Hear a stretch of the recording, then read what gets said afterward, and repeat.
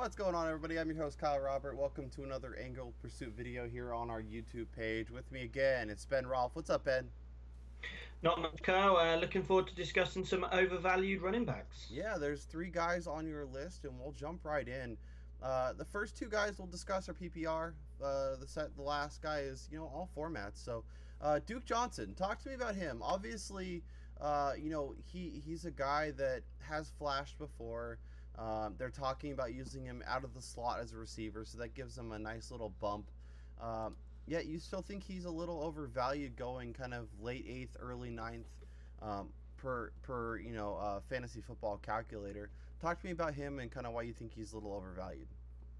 It's kind of who he's being drafted ahead of, and this may just be that some of the ADP I'm looking at has got a little bit of early season bias, a little bit of recent news has triggered it, but he's going over LeGarrette Blount and Robert Kelly. He's also above Terrence West for me, who we've talked about before. I'd rather have Matt Forte than him, and these are all guys that are going after him. This is in PPR or in standard. I'd definitely rather have those guys. I think they've got more touchdown upside.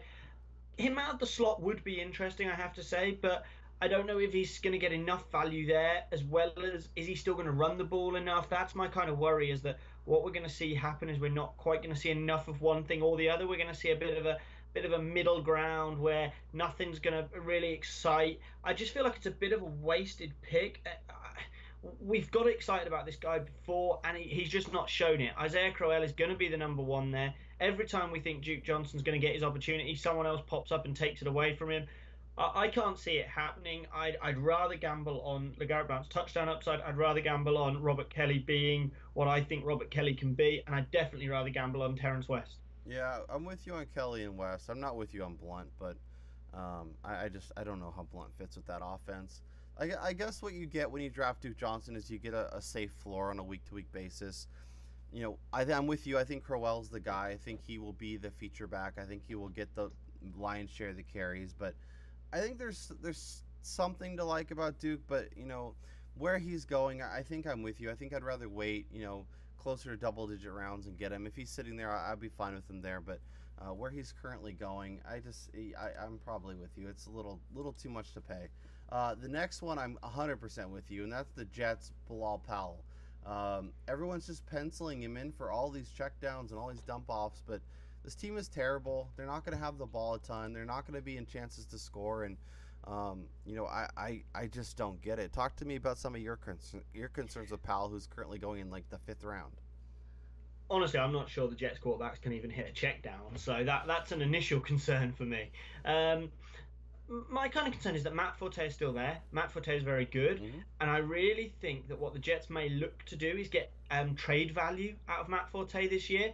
I don't know his contract situation, but it just wouldn't surprise me if they look to get Matt Forte running the ball, showing he's still got his old burst, and trying to get a team to come in for him, maybe, be it this season or be it going into the next season.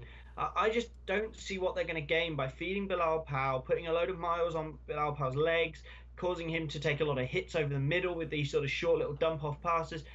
I don't see the benefit here. If they like Bilal Powell and he's got the potential to be what everyone thinks he's going to be, why would they waste him on a year where they're openly, and I mean openly, tanking, it feels like? They've made no effort to build this roster with any talent for this year.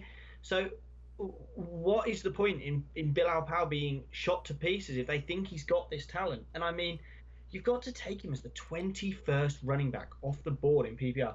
That is above CJ Anderson, Danny Woodhead, Amir Abdullah, Tevin Coleman, Adrian Peterson, Frank Gore. Like, I'm naming guys that, if not the number one running back, have a much higher ceiling than Bilal Powell. Like, Danny Woodhead, huge ceiling. Tevin Coleman in that offense, and I still think it's going to be an explosive offense in Atlanta, huge ceiling. Frank Gore, absolute safe floor, which I don't think Bilal Powell has week to week. CJ Anderson is going to be the starter there. Amir Abdullah is going to get a big bulk of carries. I just don't see how you can take, with the 59th overall pick, Bilal Powell, a guy who we don't even know the role for right now. We think he's a 3rd down running back. Like, I mean, I know people are paying for like Mark Ingram on the hope that he's going to be more than just a 3rd down running back. But at least we know Mark Ingram has a ton of talent, and that Mark Ingram can step in and be an absolute feature back if the guy in front of him gets injured. I don't think we know that with Bilal Powell, and I think you're the end of the fifth round, end of the sixth round in 10-team leagues. I think that is too much to pay for Bilal Powell. Yeah, I'm with you there. I think it seems like he people kind of get caught up in what the player did last and not what the player's done for their career. Not if they did all like last season, he wasn't that great until the end when he became the guy, and all they did was pepper him with targets. And sure, if they pepper him with targets and let him do that all season long, he'll return that value. But that's a big assumption for a guy that we haven't seen do it. And just because he did it over 4 or 5 games towards the end of the year, where he was great, it's hard for me to pay that price. So I'm with you there. The last one on your list, and you are a Patriots fan, so this isn't like you hate the Patriots, so who cares? Mike Gillislee, overdrafted in all formats. Talk to me about your concern there.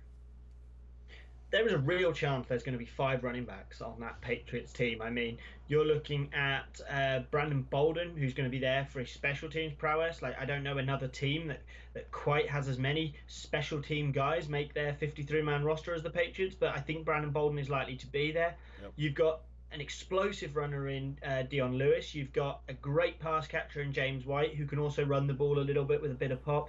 You've got Rex Burkhead, who can handle the short yardage carries. And then you've got Mike Gillislee. And I think Gillislee is going to enter the year as the probable number one. He's going to be the goal line back to start the season. We saw him running a touchdown for the Patriots in the last preseason game. But I think Dion Lewis and James White are going to do enough where Gillislee is not going to get the role we think. I think Rex Burkhead is going to steal enough goal line touches from him. We know what the Patriots are like. They are going to build some kind of like random offense that is going to just churn away. They're going to do all these kind of things. Gillislee's going to score you 4 touchdowns one week, and then go for a wee during a team meeting and lose 3 weeks worth of touches. Like, we've seen this happen before with the Patriots. They're not committed to any one guy. They go with the hot hand. They play the matchups.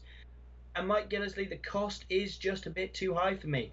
I've already talked about those guys, Robert Kelly and Terrence West. Why would you gamble in the 72nd pick on Mike Gillislee when you can wait until the 90th and the 100th pick to get Terrence West and Rob Kelly? I just don't understand it. I want the guys I feel safe in. I do not feel safe in Gillislee. I'd rather gamble on a Dion Lewis late in a draft and hope that he's going to give me 3 or 4 weeks of production as the New England running back than I would go for a high pick. That's just how I feel, and it comes from years of watching the Patriots. Of dealing with that frustration of cursing at the TV when I've seen Dion Lewis in the game instead of LeGarrette Blount with 1 yard to go at the touchdown line, and I just don't understand what's going on. And then all of a sudden they'll run some sort of trick play and Dion Lewis will be in the end zone. Like, it's just the way the Patriots do it. It's going to frustrate you, and I don't know if that's what you want to be dealing with for your 6th, 7th, 8th round pick. You just don't want to be dealing with that hassle.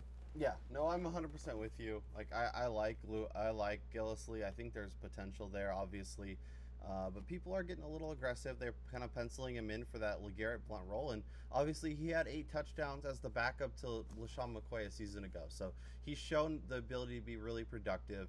He's obviously, a valuable runner. But there is a lot of mouths to feed.